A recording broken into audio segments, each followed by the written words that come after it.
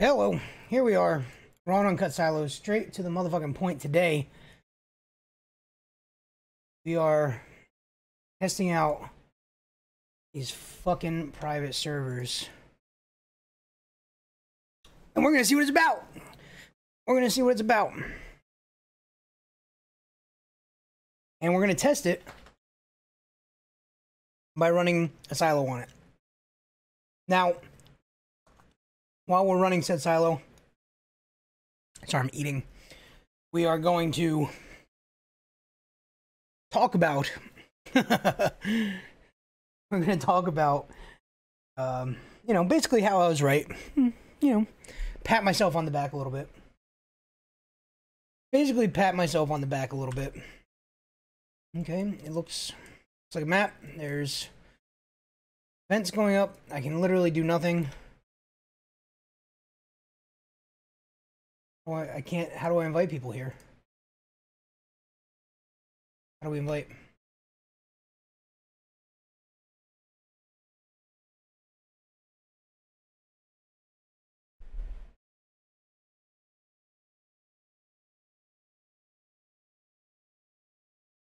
I don't know how to invite people to my server. You know, frankly, I don't care either. Atom shop. Might as well get all my things. Lock for free. Lock for free. All these wonderful things that I got for free.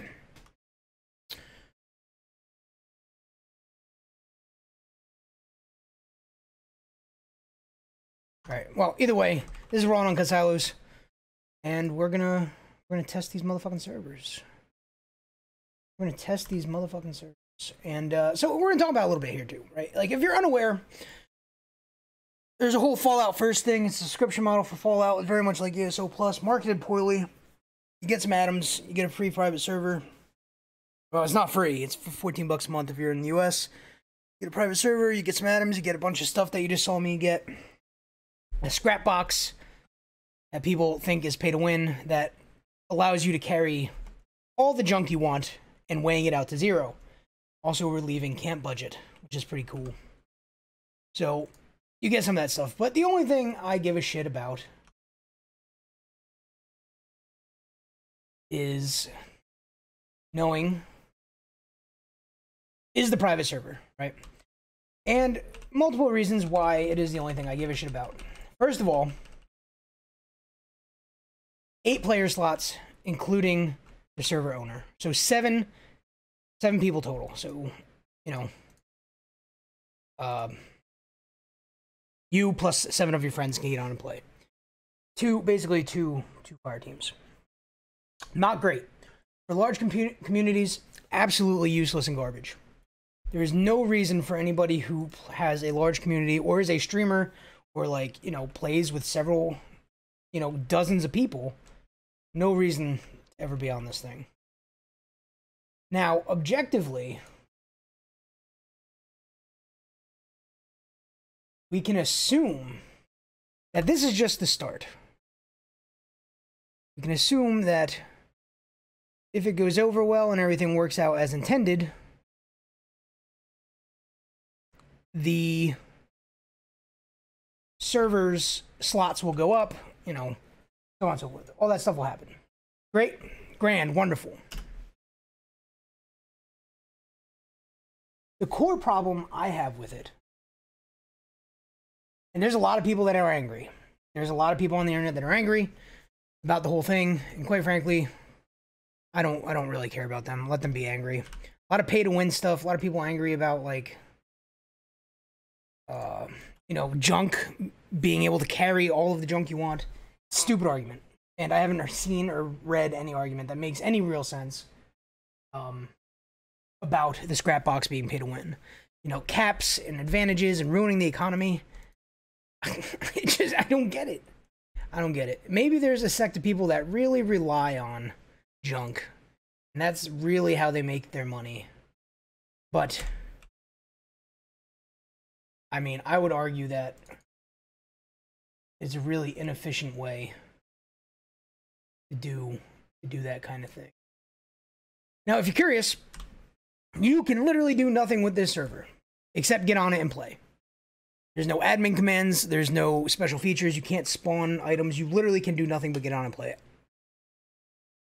It is your own personal world that operates, excuse me, I'm eating, operates the same exact way as the public servers. So, for $14.99 a month, or $13.99 a month plus tax, you get this server, you get some atoms, which cost more. You get like $17 worth of atoms, and a bunch of other stuff. And the scrap box. Cool. Now, it is important to realize that this decision was made purely, right now, to cater towards casual players.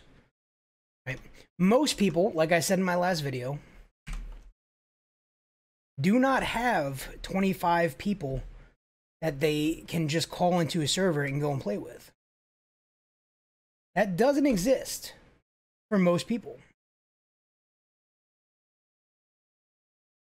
So having it be lower with ideally, or, you know, assumed to be lower cost for the slots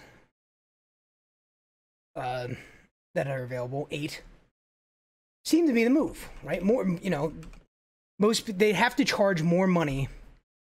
They would have to charge more money for more slots. It's just how it is, right? It costs more to house more people on a server. So, by lowering the overall amount, it's more accessible to more people. So,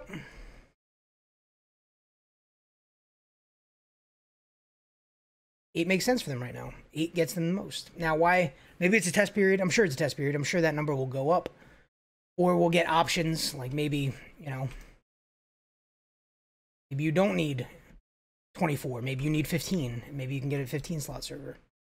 And that'll certainly be a thing.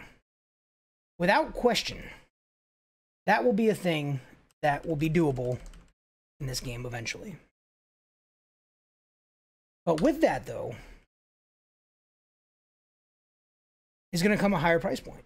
If you want more slots on your server, you're going to pay more money. And that's something people have to realize. And the price of the server is, it's in the ballpark of what a normal private server would cost most people. Most private servers are about $1 a slot. This is obviously a little bit more, but it's not bad. Like, it's affordable. But, you know, we can assume that if you need a 24-person server, you're probably going to be paying about $35 a month. It's a decent chunk of change. A decent chunk of change. I will say that the server is going very fast right now, which I like. So it's important to keep that in mind. And hopefully with that higher price point,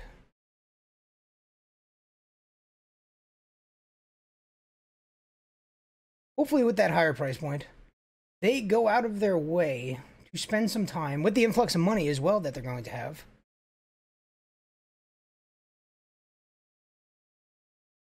With the influx of money that they're going to have,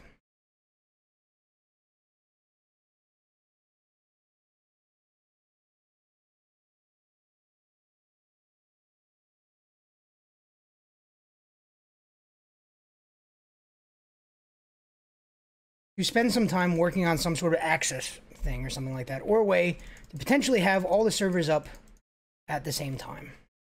So not just me being here, but, you know, I have a server that anybody I give access to can get on and play, right? I don't have to be in the server.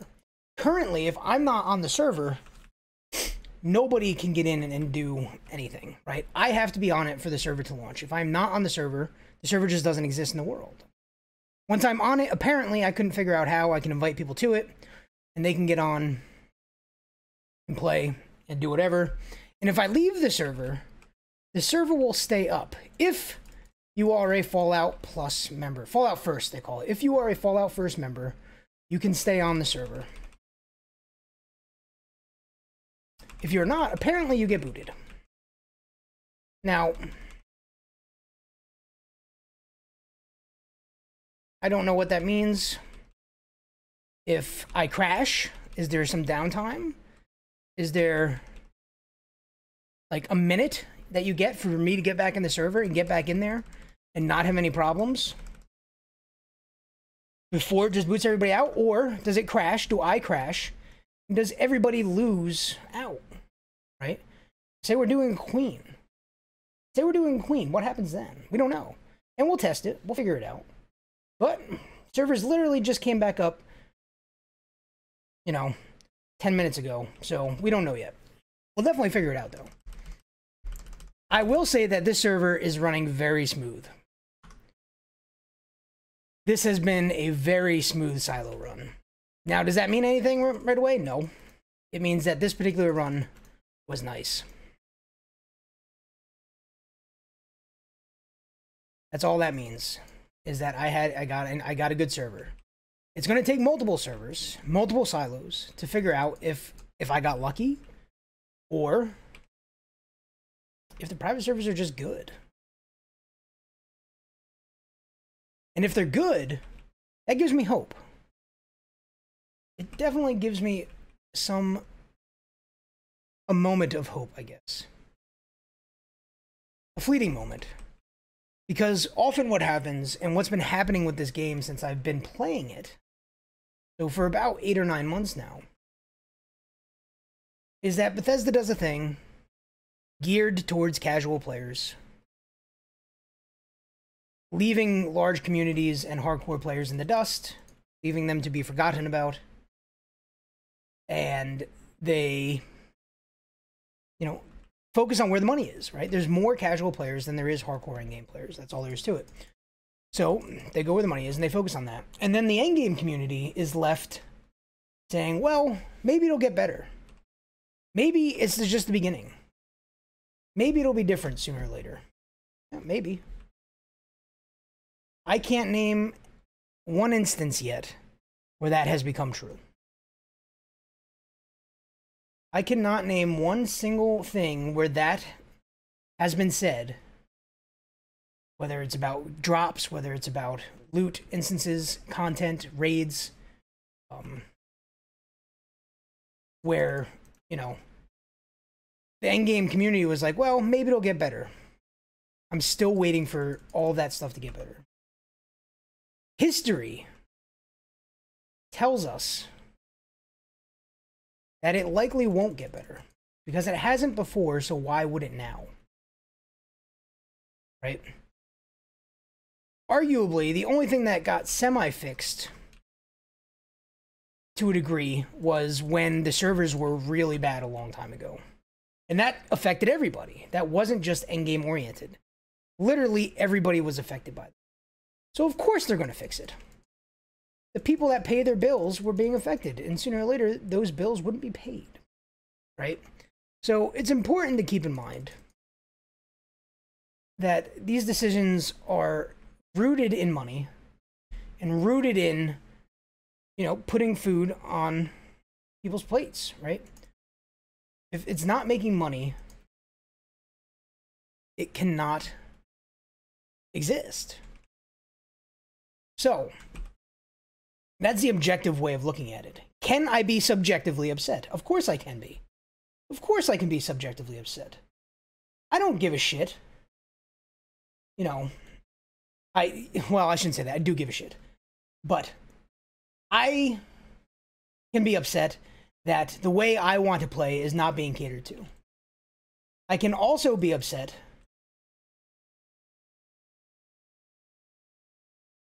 that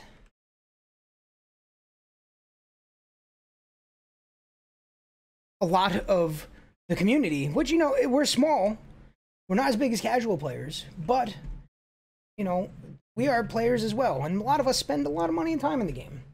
And we're going to be Fallout First members. That our needs are not being met. And we're feeling ignored. And it's the same thing over and over again. The same lip service of, you know, we're working on it, we're doing the thing. You know, sooner than you think. Which this was sooner than we thought. Because I thought never, and I said that. And you know, I didn't expect it to be this. I thought it would be a little bit better. I thought it would be more of what we needed. But there's hardly ever any real change that occurs with Bethesda and 76 for this community, for endgame players, for hardcore players. Very little. It's a shame. So, is this good overall? Is Fallout First a good thing? I think so. I think so. It doesn't mean that my needs and my wants for this game are going to be met. No. But it does mean that there is consistent flow of money coming in now. Potentially, depending on how many people sign up. It could be a giant flop. A consistent flow of money that keeps the game funded. Keeps the devs working. And it keeps us with, you know, a game to play. And this server just set a new record. Come on. Come on.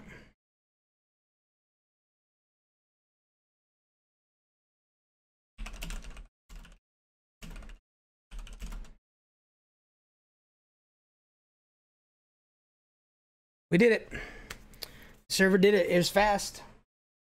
Fast. And I probably should have waited about another 2 seconds, but that's still 6 seconds faster with a mishap in the server. That's kind of what it comes down to, right? I mean, that's kind of my thoughts. That's kind of my thoughts on it. You know, it's a good thing overall. It's exactly what I expected it to be. Don't expect the price point to be the same when they offer more slots. Expect none of that. It will go up. The scrap machine is not pay to win, and if you think it is, you're wrong. You're simply wrong. You can play the game as you have been for the past year without paying for Fallout First. You know, none of this is required. But what it does is provide a steady source of income for the devs to hopefully make things better. Oh, there you go. There's some Discord sounds. Anyway, new record on a private server. Like I said, it doesn't mean anything yet. I'm going to try a few more runs, but there it is. 10:11:07. Probably I gotta watch the video again, but it's probably closer to like 10:13. Which is still about 5 seconds off the time. There's Discord again. My shit's blowing up. I forgot to mute it. Anyway, guys, this has been Raw and Uncut Silos from the private servers in solidarity. I'll see you next time.